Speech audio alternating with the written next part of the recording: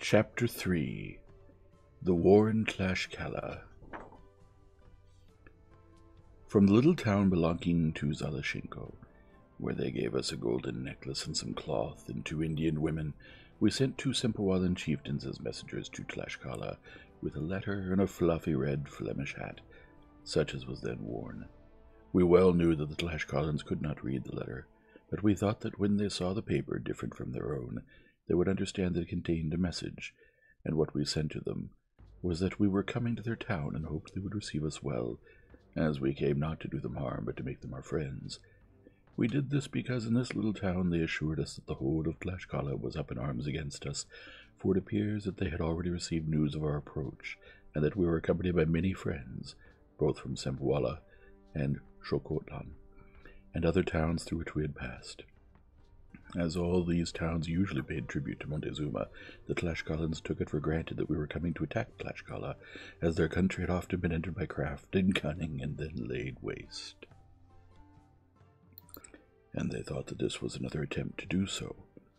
So as soon as our 2 messengers arrived with the letter and the hat and began to deliver their message, they were seized as prisoners before their story was even finished, and we waited all that day and the next for an answer, and none arrived. Then Cortez addressed the chiefs of the town where we had halted, and repeated all he was accustomed to tell the Indians about our holy religion,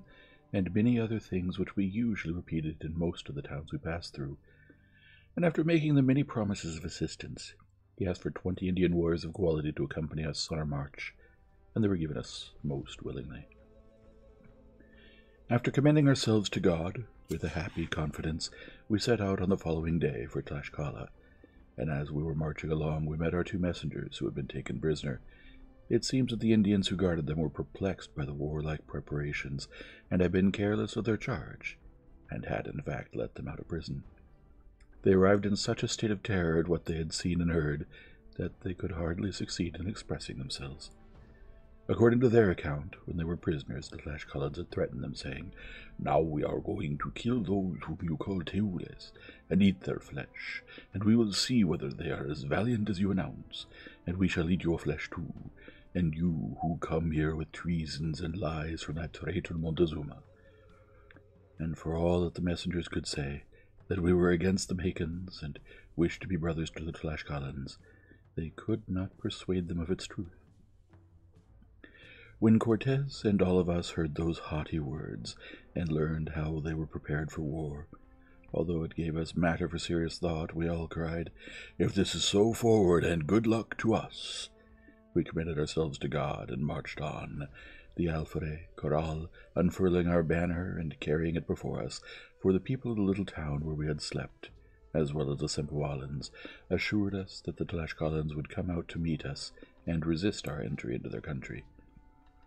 In this way we marched about 2 leagues, when we came upon a fortress strongly built of stone and lime and some other cement, so strong that with iron pickaxes it was difficult to demolish it, and it was constructed in such a way, both for offense and defense, that it would be very difficult to capture.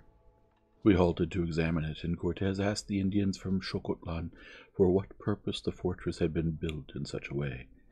They replied that, as war was always going on between the people of Tlaxcala and their lord Montezuma, the Tlaxcalans had built this fort so strong, the better to defend their towns, for we were already on their territory. We rested a while, and this, our entry into the land of Tlaxcala, and the fortress, gave us plenty to think about. Cortez said,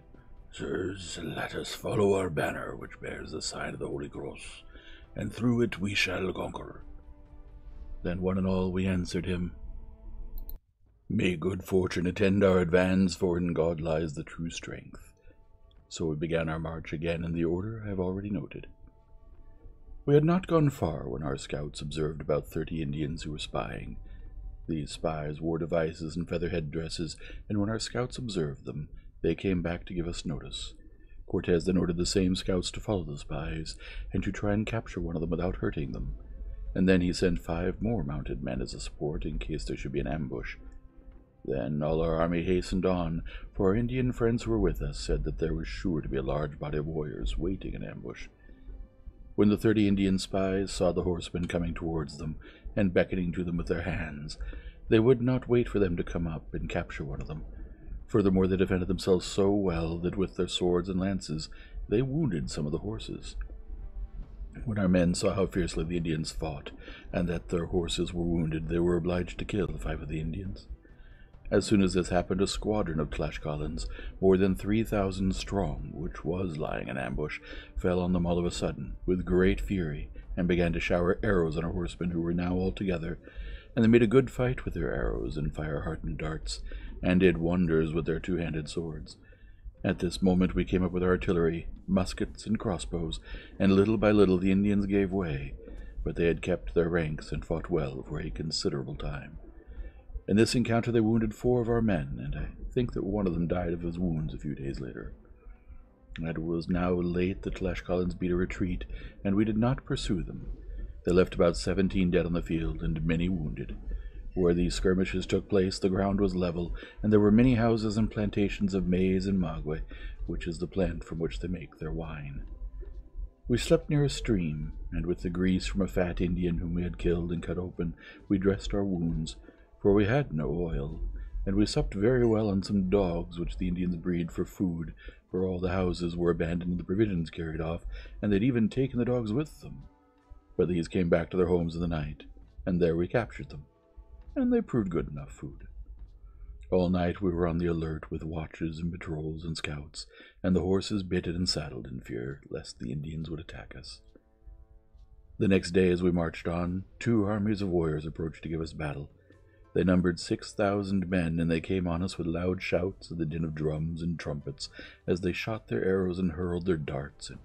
acted like brave warriors. Cortez ordered us to halt, and sent forward the 3 prisoners whom we had captured the day before, to tell them not to make war on us, as we wished to treat them as brothers. He also told one of our soldiers, named Diego de Godoy, who was a royal notary, to watch what took place, so that he could bear witness if it should be necessary, so that at some future time we should not have to answer for the deaths and damages which were likely to take place, for we begged them to keep the peace. When the 3 prisoners whom we had sent forward began to speak to the Indians, it only increased their fury, and they made such an attack on us that we could not endure it. Then Cortez shouted, "Santiago and at them!" and we attacked them with such impetuosity that we killed and wounded many of them with our fire, among them 3 captains. They then began to retire towards some ravines where over 40,000 warriors and their captain-general, named Xicotenga, were lying in ambush, all wearing a red and white device, for that was the badge and livery of Xicotenga. As there was broken ground there, we could make no use of the horses, but by careful maneuvering we got past it. But the passage was very perilous, for they made play with their good archery, and with their lances and broadswords did us much hurt, and the hail of stones from their slings was even more damaging. When we reached the level ground with our horsemen and artillery, we paid them back and slew many of them, but we did not dare to break our formation, for any soldier who left the ranks to follow some of the Indian captains and swordsmen was at once wounded and ran great danger. As the battle went on, they surrounded us on all sides, and we could do little or nothing. We dared not charge them unless we charged all together, lest they should break up our formation, and if we did charge them, as I have said, there were 20 squadrons ready to resist us, and our lives were in great danger, for they were so numerous they could have blinded us with handfuls of earth, if God in his great mercy had not succored us. While we found ourselves in this conflict among these great warriors and their fearful broadswords, we noticed that many of the strongest among them crowded together to lay hands on a horse. They set to work with a furious attack, laying hands on a good mare known to be very handy, either for sport or for charging. The rider, Pedro de Moron, was a very good horseman, and as he charged with 3 other horsemen into the ranks of the enemy, the Indians seized hold of his lance, and he was not able to drag it away, and others gave him cuts with their broadswords and wounded him badly. And then they slashed at the mare, and cut her head off at the neck, so that it hung by the skin, and she fell dead. If his mounted companions had not come at once to his rescue, they would also have finished killing Pedro de Moron. We might possibly have helped him with our whole battalion, but I repeat again that we hardly dared to move from one place to another for fear that they would finally rout us, and we could not move one way or another. It was all we could do to hold our own and prevent ourselves from being defeated. However, we rushed the conflict around the mare and managed to save Moron from the hands of the enemy, who were already dragging him off half dead, and we cut the mare's girths so as not to leave the saddle behind. In that act of rescue, 10 of our men were wounded, and I remember that at the same time we killed 4 of the Indian captains, for we were advancing in close order, and we did great execution with our swords. When this had happened, the enemy began to retire,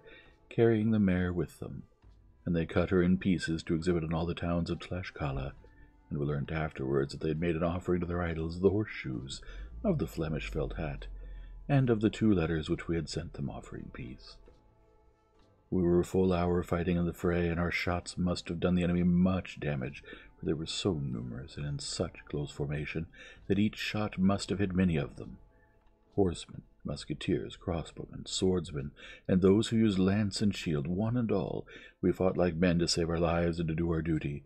for we were certainly in the greatest danger in which we had ever found ourselves. Later on they told us that we killed many Indians in this battle,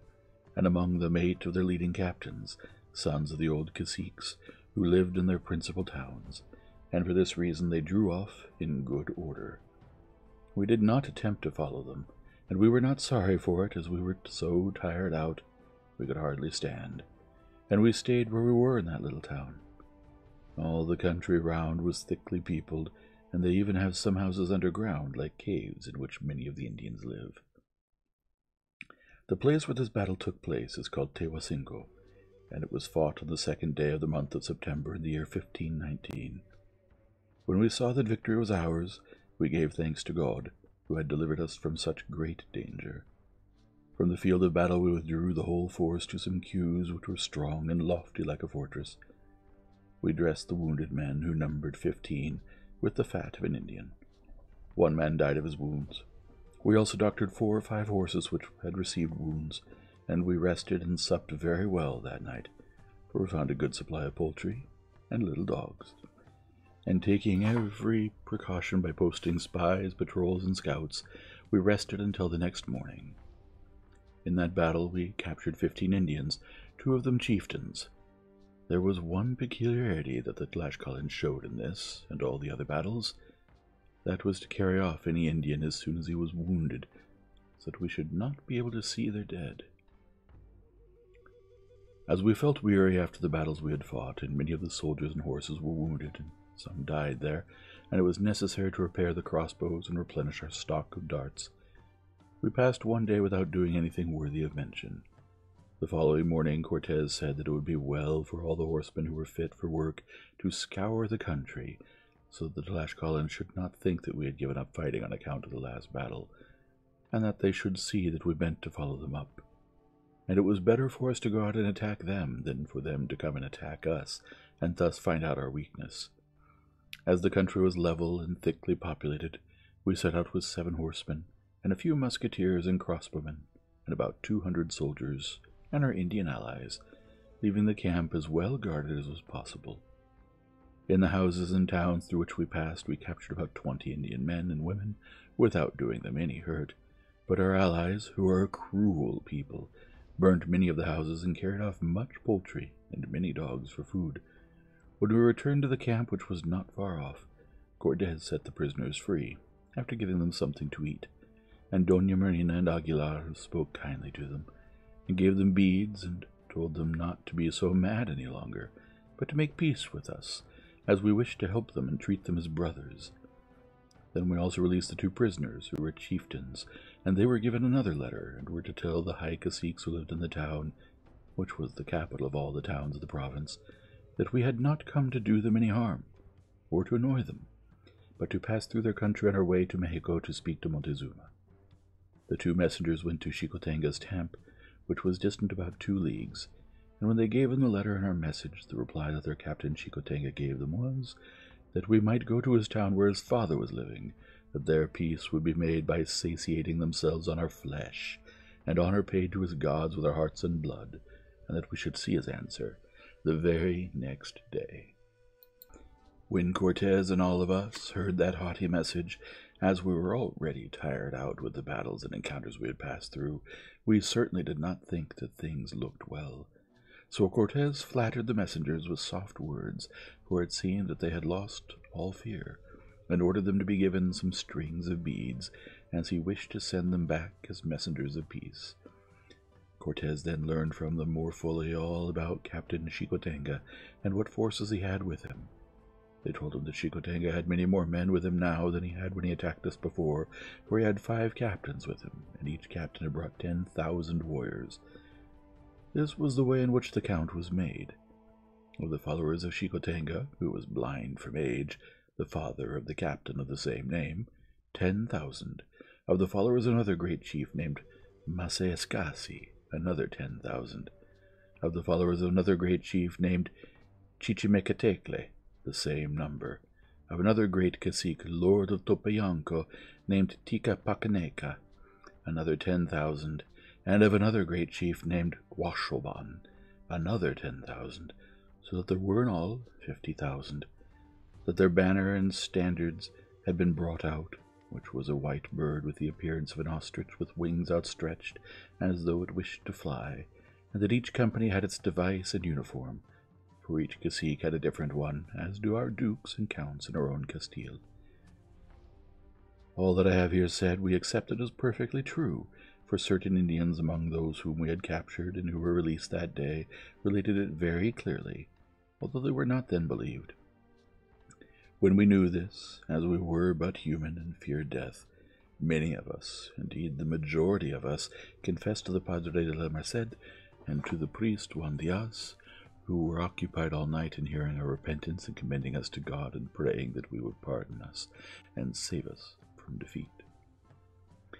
The next morning, the 5th September, 1519, we mustered the horses. There was not one of the wounded men who did not come forward to join the ranks and give as much help as he could. The crossbowmen were warned to use the store of darts very cautiously, some of them loading while the others were shooting, and the musketeers were to act in the same way, and the men with sword and shield were instructed to aim their cuts and thrusts at the bowels of their enemies, so that they would not dare to come as close to us as they did before. With our banner unfurled, and 4 of our comrades guarding the standard-bearer corral, we set out from our camp. We had not marched half a quarter of a league before we began to see the fields crowded with warriors with great feather crests and distinguishing devices, and to hear the blare of horns and trumpets. All the plain was swarming with warriors, and we stood 400 men in number, and of those many sick and wounded. And we knew for certain that this time our foe came with the determination to leave none of us alive, excepting those who would be sacrificed to their idols. How they began to charge on us! What a hail of stones sped from their slings! As for their bowmen, the javelins lay like corn on the threshing floor, all of them barbed and fire-hardened, which would pierce any armor and would reach the vitals where there is no protection. The men with swords and shields and other arms larger than swords, such as broadswords and lances, how they pressed on us, and with what valor, what mighty shouts and yells they charged upon us! The steady bearing of our artillery, musketeers, and crossbowmen was indeed a help to us, and we did the enemy much damage, and those of them who came close to us with their swords and broadswords met with such sword-play from us that they were forced back, and they did not close in on us so often as in the last battle. The horsemen were so skillful and bore themselves so valiantly that, after God who protected us, they were our bulwark. However, I saw that our troops were in considerable confusion, so that neither the shouts of Cortez nor the other captains availed to make them close up their ranks, and so many Indians charged down on us that it was only by a miracle of swordplay that we could make them give way so that our ranks could be reformed. One thing only saved our lives, and that was that the enemy were so numerous and so crowded one on another that the shots wrought havoc among them, and in addition to this, they were not well commanded, for all the captains with their forces could not come into action, and from what we knew, since the last battle had been fought, there had been disputes and quarrels between the Captain Xicotenga and another captain, the son of Chichimecatecle, over what the one had said to the other, that he had not fought well in the previous battle. To this the son of Chichimecatecle replied that he had fought better than Xicotenga, and was ready to prove it by personal combat.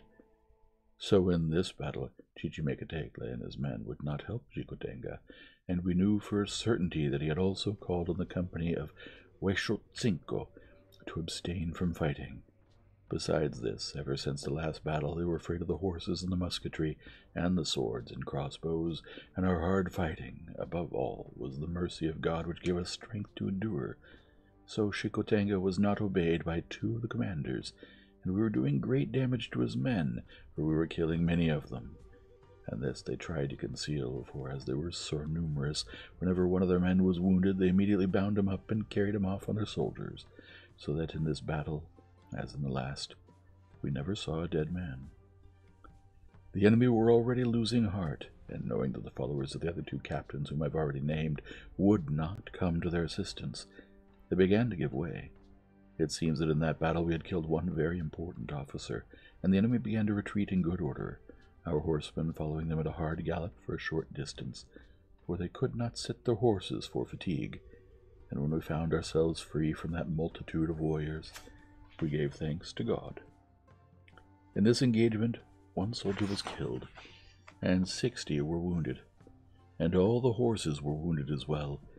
They gave me 2 wounds, one in the head with a stone and one in the thigh with an arrow, but this did not prevent me from fighting and keeping watch and helping our soldiers, and all the soldiers who were wounded did the same, for if the wounds were not very dangerous, we had to fight and keep guard, wounded as we were, for a few of us remained unwounded. Then we returned to our camp, well contented, and giving thanks to God. We buried the dead in one of those houses which the Indians had built underground, so the enemy should not see that we were mortals, but should believe that, as they said, we were Teules. We threw much earth over the top of the house, so that they should not smell the bodies. Then we doctored all the wounded with the fat of an Indian. It was cold comfort to be even without salt or oil with which to cure the wounded. There was another want from which we suffered, and it was a severe one, and that was clothes with which to cover ourselves, for such a cold wind came from the snow mountains that it made us shiver, for our lances and muskets and crossbows made a poor covering. That night we slept with more tranquillity than on the night before, when we had so much duty to do, with scouting spies, watchmen, and patrols. After the battle which I have described was over, in which we had captured 3 Indian chieftains, our Captain Cortez sent them at once in company with the 2 others who were in our camp,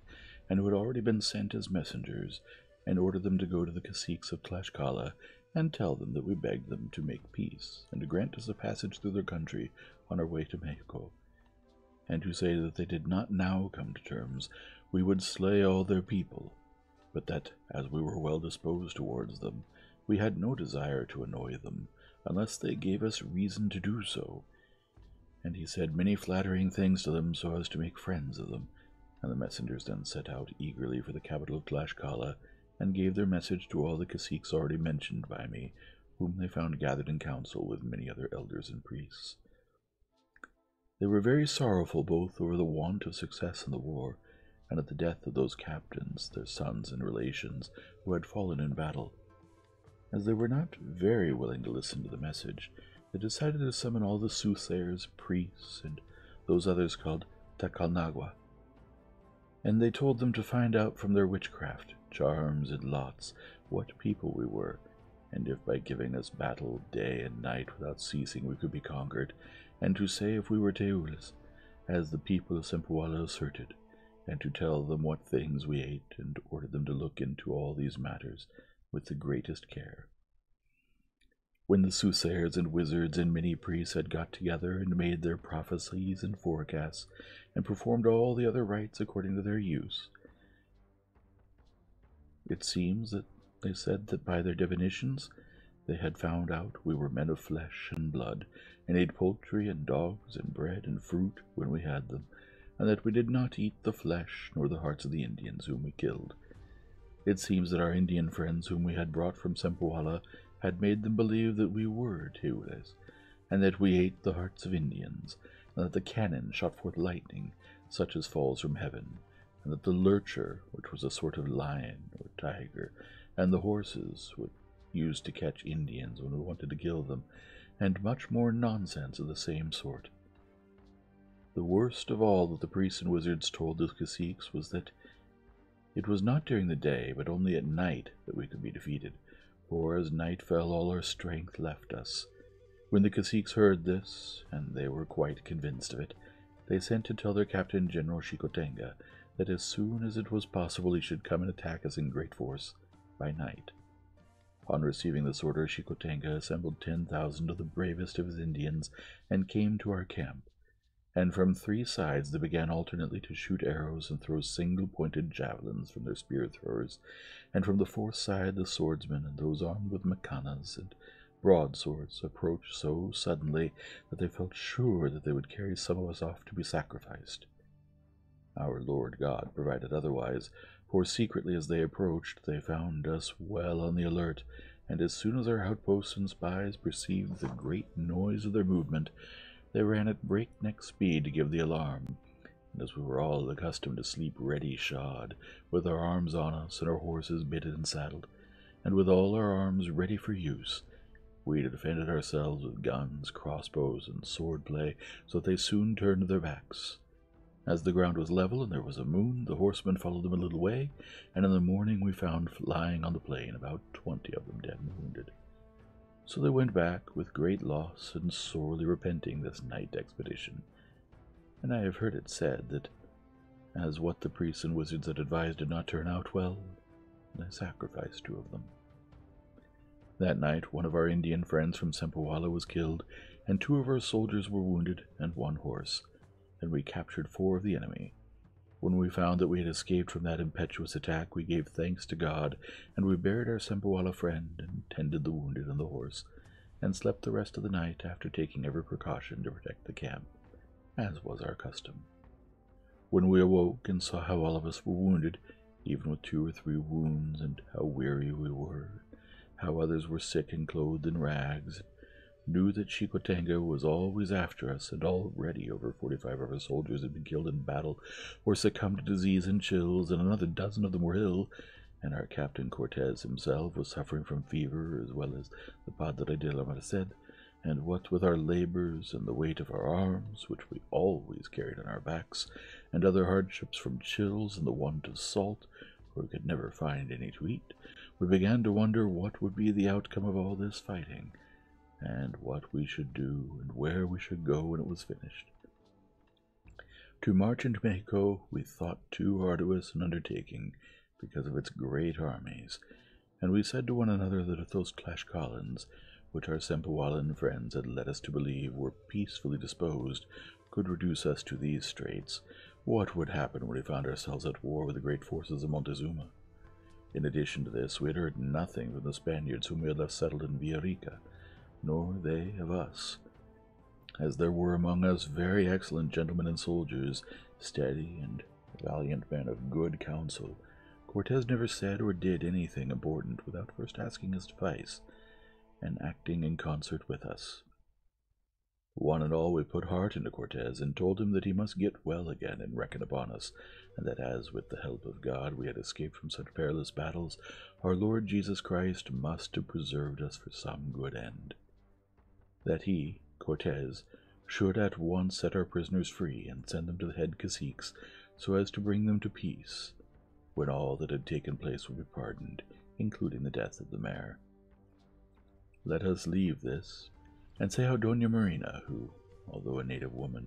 possessed such manly vigor that, although she had heard every day how the Indians were going to kill us and eat our flesh with chili, and had seen us surrounded in the late battles, and knew that all of us were wounded and sick, yet never allowed us to see any sign of fear in her, only a courage passing that of a woman. So Dona Marina and Geronimo de Aguilar spoke to the messengers whom we were now sending, and told them that they must come and make peace at once, and that if it was not concluded within 2 days, we should go and kill them all, and destroy their country, and would come to seek them in their city. And with these brave words, they were dispatched to the capital where Xicotenga the Elder and Maseascasi were residing. When the messengers arrived at Tlaxcala, they found the 2 principal caciques in consultation,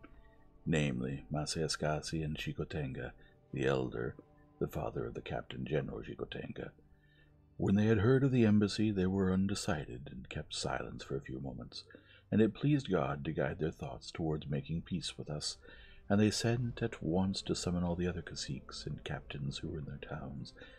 and those of a neighboring province called Huixotzingo, who were their friends and allies. And when all had come together, Maztica and Xicotenga the elder, who were very wise men, made them a speech, as we afterwards learned, to the following effect,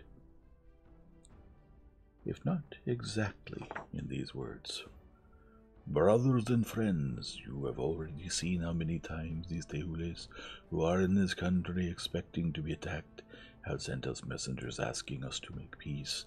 saying that they come to assist us and adopt us as brothers, and you have also seen how many times they have taken prisoners number of our vassals, to whom they do no harm, and whom they quickly set free.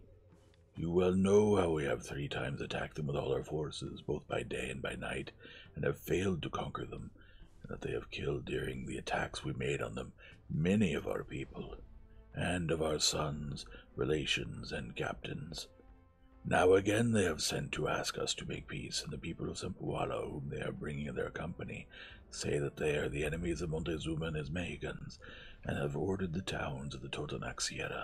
and those of Sempuala no longer to pay tribute to Montezuma. You will remember well enough that the Mexicans make war on us every year, and have done so for more than 100 years, and you can readily see that we are hemmed in our own lands, so that we do not dare to go outside even to seek for salt, so that we have none to eat, and we have no cotton, and bring in very little cotton cloth, and if some of our people go out or have gone out to seek for it, few of them return alive, for those traitorous Mexicans and their allies kill them, or make slaves of them. Our wizards and soothsayers and priests have told us what they think about the persons of these Tehules, and that they are very valiant. It seems to me that we should seek to be friends with them, and in either case, whether they be men or Tehules, that we should make them welcome, and that 4 of our chieftains should set out at once, and take them plenty to eat, and should offer them friendship and peace, so that they should assist us and defend us against our enemies, and let us bring them here to us, and give them women, so that we may have relationship with their offspring, for the ambassadors whom they have sent to treat for peace tell us that they have some women with them. When they had listened to this discourse, all the caciques and chiefs approved of it, and said it was a wise decision, and that peace should be made at once, and that notice should be sent to the captain Xicotenga, and the other captains who were with him to return at once, and not to attack again, and that they should be told that peace was already made, and messengers were immediately sent off to announce it. However, the captain Xicotenga the younger would not listen to the 4 chiefs, and got very angry and used abusive language against them, and said he was not for peace, for he had already killed many of the Tehules and Amer, and that he wished to attack us again by night, and completely conquer us and slay us. When his father Xicotenga the elder and Maztica and the other caciques heard this reply, they were very angry, and sent orders at once to the captains and to all the army that they should not join Xicotenga in attacking us again, and should not obey him in anything that he ordered unless it was in making peace. And even so he would not obey. And when they, the caciques, saw the disobedience of their captain, they at once sent the same 4 chieftains whom they had sent before to bring food to our camp and treat for peace in the name of Tlaxcala and Huixotzingo. But from fear of Xicotenga the younger, the 4 old men did not come at that time. As 2 days had passed without our doing anything worthy of record,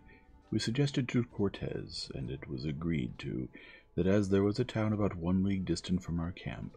which had sent no reply when summoned to make peace, that we should march against it by night and take it by surprise, not with intent to do it any harm. I mean, not to kill or wound its inhabitants or take them prisoners, but to carry off food and to frighten or talk them into making peace, according to the way they might act. This town was called Zumpanzingo,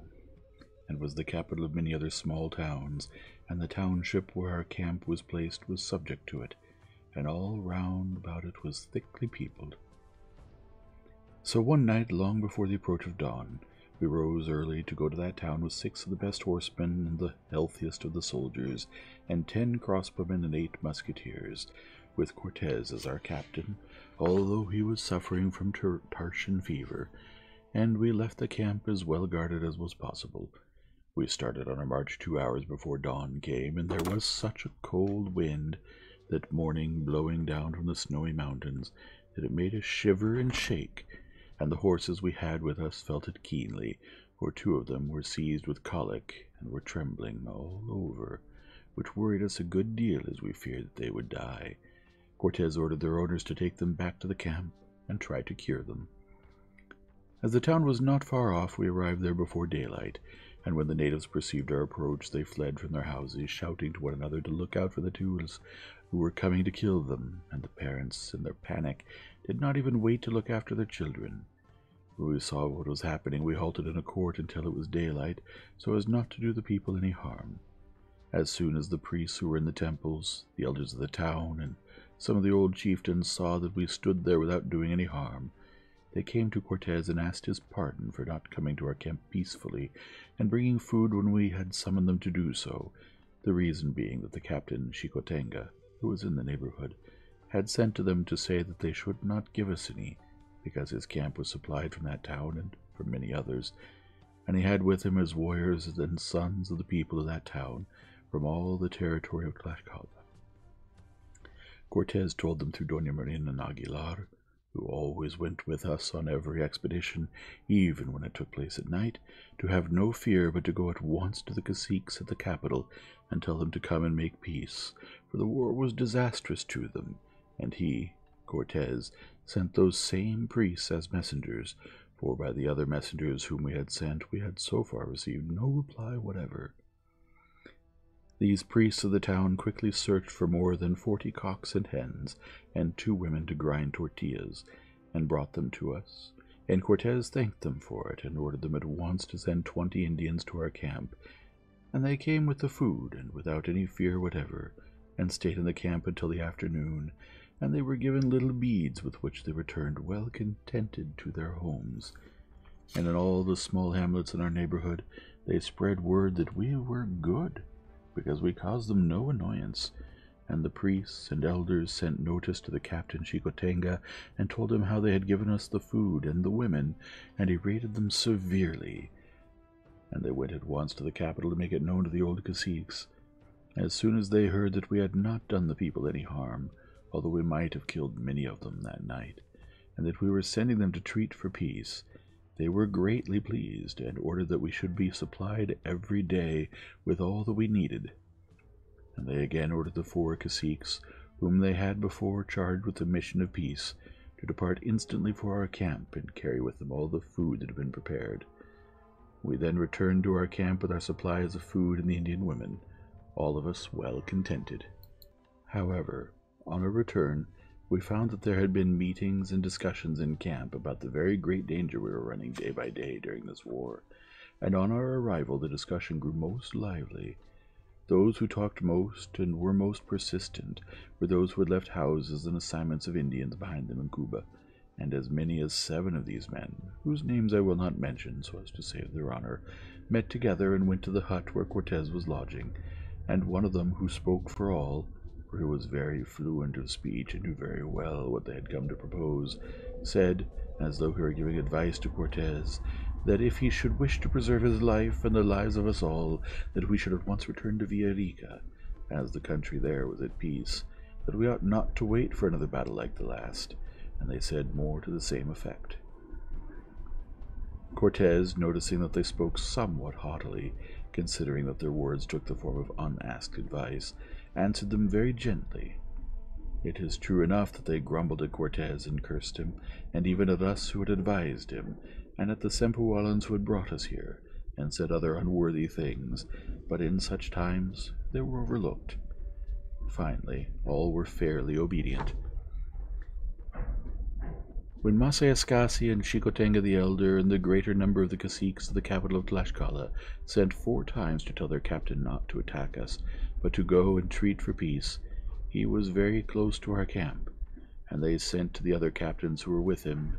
told them not to follow him unless it was to accompany him when he went to see us peacefully. As Xicotenga was bad-tempered and obstinate and proud, he decided to send 40 Indians with food, poultry, bread, and fruit, and 4 miserable-looking old Indian women, and much copal and many parrots' feathers.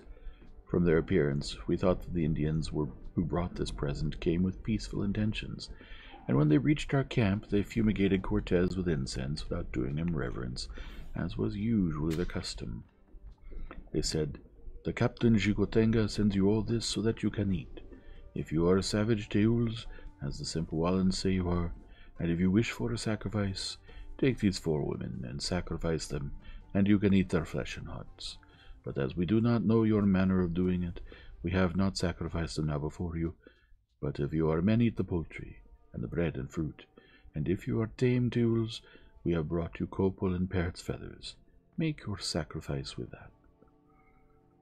Cortez answered through our interpreters that he had already sent to them to say that he desired peace, and had not come to make war, but had come to entreat them and make clear to them that they should not kill or sacrifice anyone, as was their custom to do, that we were all men of bone and flesh, just as they were, and not Teules, but Christians, and that it was not the custom to kill anyone, that we, had we wished to kill people, many opportunities of perpetrating cruelties during the frequent attacks they had made on us both by day and night, that for the food they had brought we gave them thanks, and that they were not to be as foolish as they had been, but should now make peace. It seems that these Indians whom Xicotenga had sent with the food were spies. They remained with us that day and the following night, and some of them went with messages to Xicotenga, and others arrived. Our friends from Sempuala were sure that they were spies, and were the more suspicious of them in that they had been told that Xicotenga was all ready with a large number of warriors to attack our camp by night, and the Sempualans at that time took it for a joke or bravado, and not believing it, they had said nothing to Cortez, but Doña Marina heard of it at once, and she repeated it to Cortez. So as to learn the truth, Cortez had 2 of the most honest-looking of the Tlaxcalans taken apart from the others, and they confessed that they were spies. Then 2 others were taken, and they also confessed, and added that their captain Xicotenga was awaiting their report to attack us that night with all his companies. When Cortez heard this, he let it be known throughout the camp that we were to keep on the alert. Then he had 17 of those spies captured, and cut off the hands of some and the thumbs of others, and sent them to the captain Xicotenga to tell him that he had them thus been punished for daring to come in such a way, and to tell him that he might come when he chose, by day or by night, for we should await him here 2 days, and that if he did not come within those 2 days, that we would go and look for him in his camp, and that we would already have gone to attack them and kill them, were it not for the liking we had for them, and that now they should quit their foolishness and make peace. They say that it was at that very moment that those Indians set out with their hands and thumbs cut off, that Xicotenga wished to set out from his camp with all his forces to attack us by night, as had been arranged. But when he saw his spies returning in this manner, he wondered greatly, and asked the reason of it, and they told him all that had happened. And from this time forward he lost his courage and pride. In addition to this, one of his commanders, with whom he had wrangles and disagreements during the battles which had been fought, had left the camp with all his men. While we were in camp, and were busy polishing our arms and making arrows, each one of us doing what was necessary to prepare for battle, at that moment one of our scouts came hurrying in to say that many Indian men and women with loads were coming along the high road from Tlaxcala, and were making for our camp. Cortez and all of us were delighted at this news, for we believed that it meant peace, as in fact it did, and Cortez ordered us to make no display of alarm, and not to show any concern, but to stay hidden in our huts. Then, from out of all those people who came bearing loads, the 4 chieftains advanced who were charged to treat for peace, according to the instructions given by the old caciques. Making signs of peace by bowing the head, they came straight to the hut where Cortez was lodging, and placed one hand on the ground, and kissed the earth, and 3 times made obeisance and burnt copal, and said that all the caciques of Tlaxcala and their allies and vassals, friends and confederates, were come to place themselves into the friendship and peace of Cortez and of his brethren the Teules who accompanied him. They asked his pardon for not having met us peacefully, for the war which they had waged on us, for they had believed and held for certain that we were friends of Montezuma and his Mexicans, who have been their mortal enemies from times long past, for they saw that many of his vassals who paid him tribute had come in our company, and they believed that they were endeavoring to gain an entry into their country by guile and treachery, as was their custom to do, so as to rob them of their women and children. And this was the reason why they did not believe the messengers whom we had sent to them, that now they came to beg pardon for their audacity, and had brought us food, and that every day they should bring more, and trusted that we would receive it with the friendly feeling with which it was sent, that within 2 days the Captain Xicotenga would come with other caciques, and give a further account of the sincere wish of all Tlaxcala to enjoy our friendship. As soon as they had finished their discourse, they bowed their heads and placed their hands on the ground and kissed the earth.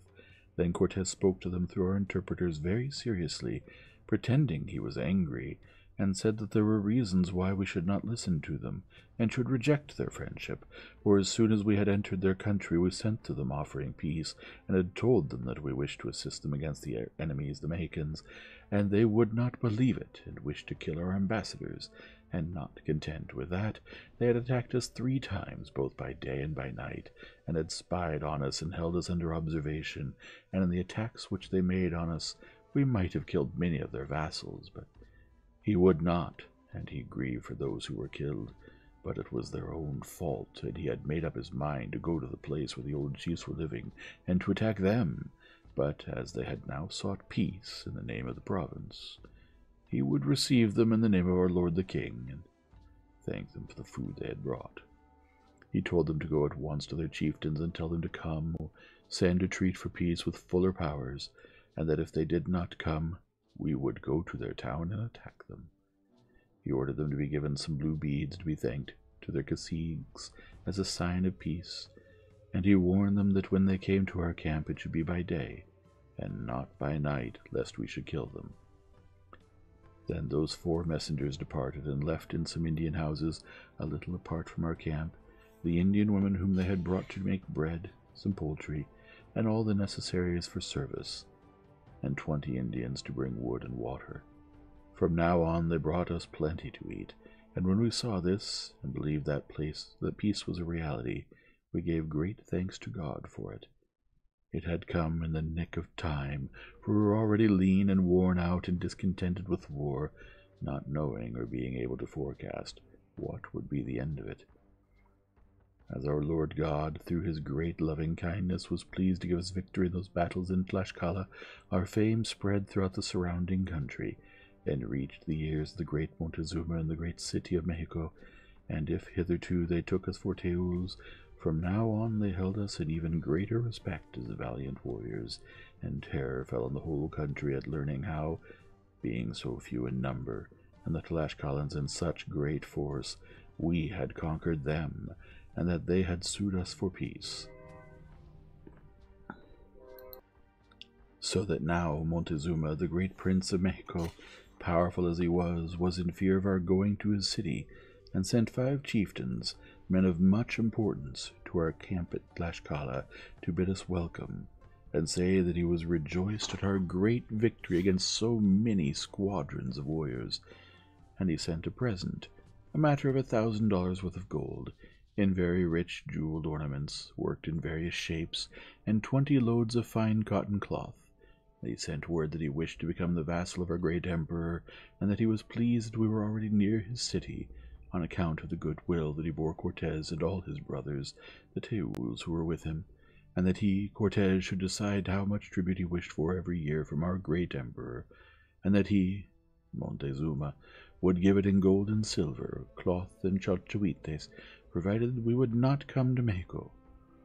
This was not because he would not receive us with the greatest willingness, but because the land was rough and sterile, and he would regret to see us undergo such hardships, which perchance he might not be able to alleviate as well as he could wish. Cortez answered by saying that he highly appreciated the goodwill shown us, and the present which had been sent, and the offer to pay tribute to his majesty, and he begged the messengers not to depart until he went to the capital of Tlaxcala, as he would dispatch them from that place, for they could see then how that war had ended.